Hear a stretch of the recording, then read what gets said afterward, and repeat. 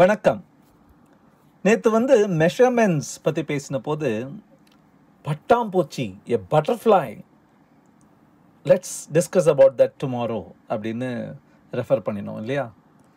So இன்றைக்கி நம்ம பார்க்க போகிறது த பட்டர்ஃப்ளை எஃபெக்ட் அப்படின்னு சில பேர் சொல்கிற விஷயத்தை பற்றி.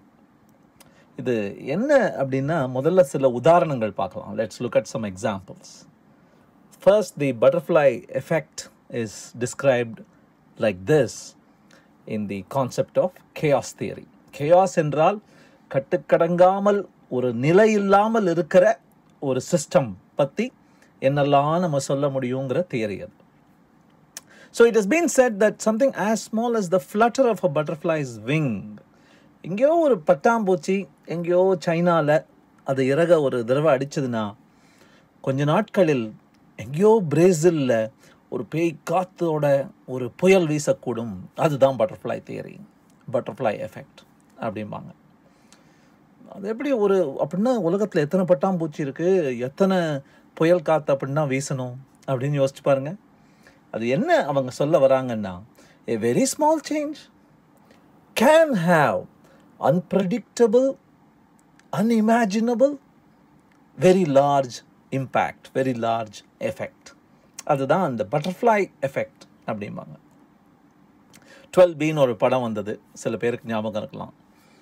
அந்த ஆள் பஸ் ஏறுறானா ஏறலையா அப்படிங்கிறத பொறுத்து அவன் அந்த பொண்ணை மீட் பண்ணுறானா, அந்த பொண்ணு அவன் மேலே காதல் பண்ணுறாளா அப்படின்னு complete story changes based on one moment on one day when he is going for an interview அப்படின்னு ஒரு படம். இன்ட்ரெஸ்டிங், சுவாரஸ்யமான படம். ஒரு ஆங்கில படத்தோட ரீமேக் அது. தசாவதாரம் படத்தில் பட்டர்ஃப்ளை தியரியை பற்றி பேசுவார் கமலஹாசன். ஸோ அவர் சொல்லுவார், how all events R stitched together. ஒன்று இன்னொன்றுக்கு லீடாகும், இன்னொன்றுக்கு லீடாகும், டாமினோஸும்பாங்களே, ஒன்று தள்ளி இன்னொன்று தள்ளி கடைசியில் ஒரு சின்ன விஷயம் பல ஆண்டுகளுக்கு அப்புறம் பல மக்களை சந்தித்து உருமாறி கடைசியில் ஒரு விபரீதமாக ஒரு விளைவு நிற்கும். இதோட ஆரிஜின் எதுன்னு தேடிட்டு போக முடியாது. ஆனால் எந்த ஒரு சின்ன நிகழ்வும் it can have for reach in impact அப்படிங்கிறத அவர் சுட்டி காட்டுவார்.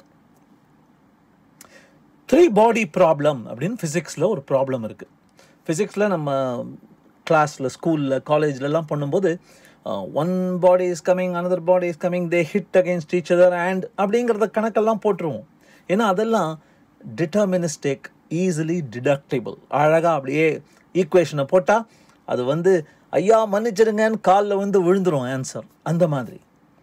But the moment you introduce a third body, so இப்போ பார்க்க போகிற வீடியோ 3 பாடிஸ், அந்த 3 பாடிஸும் ஃப்ரீ ஸ்பேஸில் இருக்குது. அவங்களுடைய கிராவிட்டினால் மட்டும்தான் பேசிக்கிறது. புவி ஈர்ப்பும்பாங்களே, only gravity. Are you able to predict there moment? They seem to be settling down, but suddenly they go spin away in some direction. Trail போடுது பாருங்க, இப்போ பாருங்க. Are you able to see any sense, any rhythm? அப்படியே 3 டைமென்ஷனில் திருப்பி காட்டுவாங்க பாருங்க. There is no way you can actually write equations and predict இந்த நேரத்தில் இந்த இடத்தில் இவர் இருப்பார், இந்த வேகத்தில் சென்று கொண்டிருப்பார் அப்படின்னு you can't say. Even take the simple example of sun, earth and moon. We are an unpredictable system. That is the reality of the matter. ஒரு புஸ்தகம் பார்த்தேன். I have not seen many books like this. Stephen கிங்கிற mystery king அவர் 11/22/63 அப்படின்னு ஒரு book எழுதியிருக்கார். 2011 வந்திருக்குது. அது எதை பற்றி அப்படின்னா, 22ஆம் நாள் நவம்பர் மாதம் அசாசினேஷன் ஆஃப் கெனடி, அந்த நாள் பற்றி அந்த book. So what's happening, the hero travels back in time. And then he tries to find a way to unkill Kennedy. Kennedy சாகாமல் இருக்கிறதுக்கு let's do something அப்படின்னு பண்ணுறார். பண்ணிட்டு சக்ஸஸ்ஃபுல்னு நினச்சி கென்னடி மட்டும் செத்துருக்க மாட்டார், நல்லா இருப்பார், மற்றதெல்லாம் அப்படியே இருக்கும்னு நினச்சிட்டு திரும்பி வரார். When he comes back, he sees that there are earthquakes everywhere, there is a dictator ruling, the language has changed. Why? Small cause, extreme effect. Unpredictable extreme effect. So ஒரு சின்ன விஷயத்தை மாற்றிட்டு அதை மட்டும் மாற்றியாச்சு, everything else will be same அப்படின்னு நினைக்கிறது முட்டாள்தனம். இது எங்கேருந்து ஆரம்பித்தது அப்படின்னா, இவ்வளோ நேரம் நம்ம எக்ஸாம்பிள்ஸ் பார்த்துட்டு இருந்தோம். Popular examples, science examples, story examples எல்லாம்.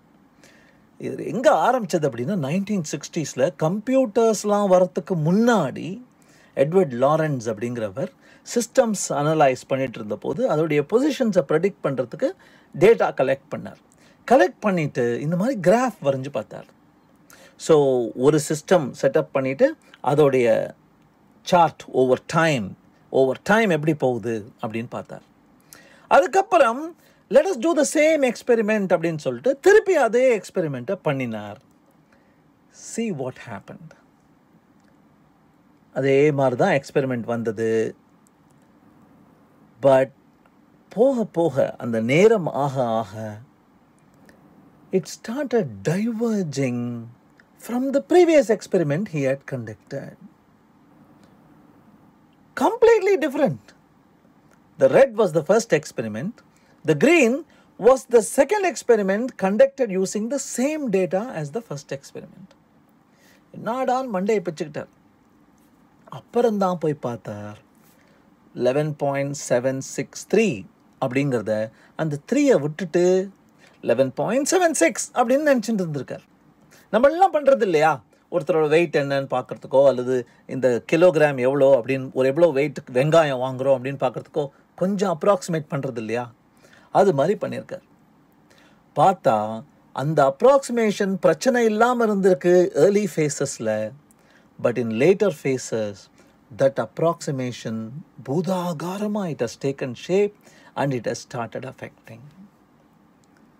So he went on to prove that not only can I not predict it today, forever mankind cannot predict some systems because there will always be error. நேற்று பார்த்தோம் இல்லையா 5 different kinds of error அப்படின்னு. அந்த எரர்ஸ்லாம் zero ஆக்கவே முடியாது. ஜீரோக்கு எவ்வளோ பக்கத்தில் வேணால் கொண்டு போகலாமா இருக்கும், பட் ஜீரோ ஆக்க முடியாது. ஆகையினால் ப்ரெடிக்டும் செய்ய முடியாது. அவர் என்ன பண்ணார், இந்த டேட்டாவை இந்த மாதிரி கிராஃப் போட்டுட்டு அப்புறம் நம்பர்ஸ்லாம் எடுத்துட்டு he created something called the Lorentz attractor. An attractor is basically the shape of the plot of points. அந்த பாயிண்ட்ஸ்லாம் எதை குறிக்கிறது அப்படின்னா, ரொம்ப நேரம் அந்த சிஸ்டம் அப்படியே இந்த டைனமிக் சிஸ்டம் அப்படியே போக விட்டா எதில் செட்டில் ஆகும் அப்படிங்கிறத குறிக்கிற அந்த பாயிண்ட்ஸ். அந்த பாயிண்ட்ஸை பிளாட் பண்ணி பார்த்தார். To you see the butterfly? இங்கேருந்து தான் வந்தது பட்டர்ஃப்ளை எஃபெக்ட்டுங்கிறது. அது எங்கேயோ ஃப்ளாப் பண்ணால் எங்கேயோ பெருசாக பூகம்பமோ எங்கேயோ புயலோ வருங்கிறதுனால பட்டர்ஃப்ளை எஃபெக்ட் இல்லை. It looked like a butterfly here, and so that is where the story actually started. அதை சிம்பிளாக இப்போ சொல்லணும் அப்படின்னா, what is chaos theory? What is the butterfly effect? It is extreme sensitivity to the initial conditions. ஆரம்ப நிலையில் இருக்கிற மாதிரியே தான், நேற்று ஆரம்பித்த மாதிரியே தான் இன்றைக்கும் ஆரம்பிக்கிறேன். சாயங்காலம் ராத்திரி படுக்க போகும்போது அதே மாதிரியாக நாள் ஓடி இருக்கு. அதே நேரத்துக்கு தான் எழுந்துட்டேன், அதே பல் தான் தேய்ச்சேன், அதே சாப்பாடு தான் சாப்பிட்டேன். But so many things happen, little things that have far reaching impact. Hitler 2 தடவை ஒரு ஆர்ட் இன்ஸ்டிடியூட்டுக்கு போய் he had applied to become an artist, and twice they rejected that boy. உனக்கு வராது அப்படின்னு வீட்டுக்கு அனுப்பிச்சிருக்காங்க twice. And you know what happened? Nagasaki was not supposed to be the second location for the bomb. ஒரு Japanese city கொரோகோ அப்படின்னு ஒரு Japanese city, அந்த சிட்டியில் தான் பாம்பு போடுறதா இருந்தாங்க, ஹைட்ரஜன் பாம்பு. 3 தடவை மேலே போய் பார்த்துருக்காங்க. ஒரே புகை மூட்டமாக இருந்ததுனால வெதர் கண்டிஷன்ஸ் சரியில்லைன்னு சொல்லிட்டு they moved to Nagasaki. Split second decision. One little change. Chernobyl அப்படின்னு கேள்விப்பட்டிருப்பீங்களே, அந்த Chernobyl 3 people dived underwater to fix and probably close the tank if possible, leak ஆகாமல் இருக்கிறதுக்கு. அதனால இதோட நின்னது. இல்லைன்னா half of Europe would have been rendered uninhabitable அப்படின்னு சொல்கிறாங்க. Small causes, extreme effects. So, weather cannot be predicted. ஏன்னா ஒரு சின்ன சின்ன சேஞ்சஸ் எல்லாம் we cannot track. Projects cannot be predicted because one little thing can have a far-reaching impact a little later in time. Human behavior cannot be predicted. You think this person will behave like that? Over time, things change. Small reasons, big impact. You cannot predict them. இந்த மாதிரி யோசிக்கும் போது தான் இந்த கடவுள் நம்பிக்கை இருக்கா இல்லையாங்கிறத விடுங்க. பட் அந்த கடவுள்னு ஒருத்தர் இருந்தாருன்னு வச்சுக்கோங்களேன், அவர் யோசிச்சு பாருங்க, அவர் என்ன ஒரு ட்ரிக் பண்ணியிருக்காரு பாருங்க. That God knew that if we allow humans to measure something, they have enough intellect to predict everything. If you measure something very well, you can predict something almost exactly. அந்த சக்தியை நம்மள்டேந்து பிடுங்கிறதுக்கு மெஷர்மெண்ட்டில் சின்ன பிரச்சனை வச்சுட்டார், அவ்வளோதான். You cannot measure any thing exactly அப்படிங்கிற அந்த ஒரு simple விஷயத்தினால you cannot predict any thing exactly அப்படின்னு போய் முடியுது பார்த்தீங்களா? அழகு இல்லை? நாளை சந்திப்போம்.